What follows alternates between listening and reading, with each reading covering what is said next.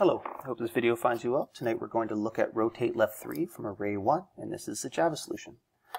The problem states, given an array of ints length 3, return an array with the elements rotated left. So 1, 2, 3 becomes 2, 3, 1.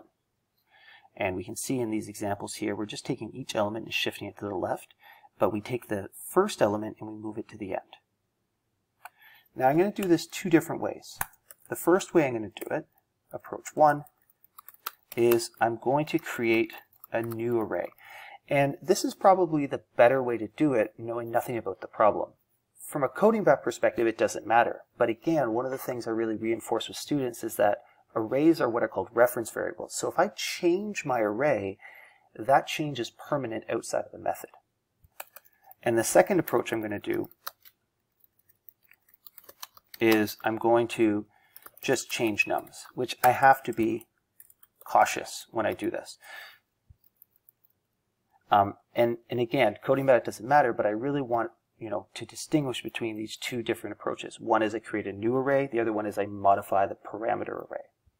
Alright, so let's do this. So we're going to make an int, and it's going to be called result, and I'm simply going to take nums at 1, nums at 2, nums at 0. Because what I'm doing is I'm taking the second element and putting it in the first location, the third element and putting it in the second location, and then the first element and putting it at the last location. And then I return result. There it is.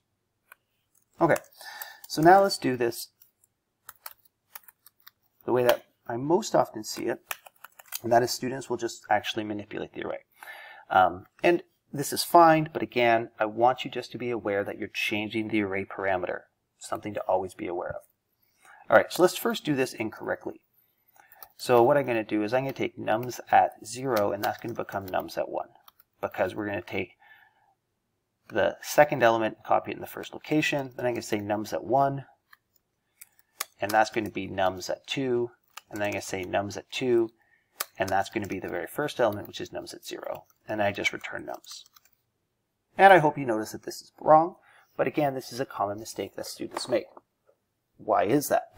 Well, I think it's partly because we're thinking like people do, is you don't actively forget things. But with a computer program, when you overwrite a variable, it's gone forever. So what's happening here is if my array is 1, 2, 3, when I actually execute this next line, I get 2, 2, 3.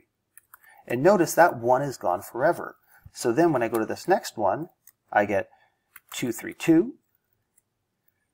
Sorry, 2, 3, 3, pardon me, because I've taken the last element and I've copied it into the second spot.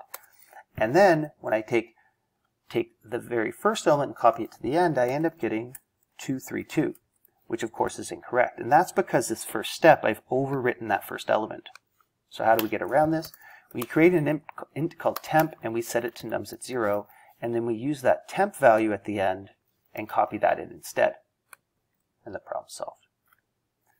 I hope this video helped. If you have any questions, please don't hesitate to reach out. Have a great day.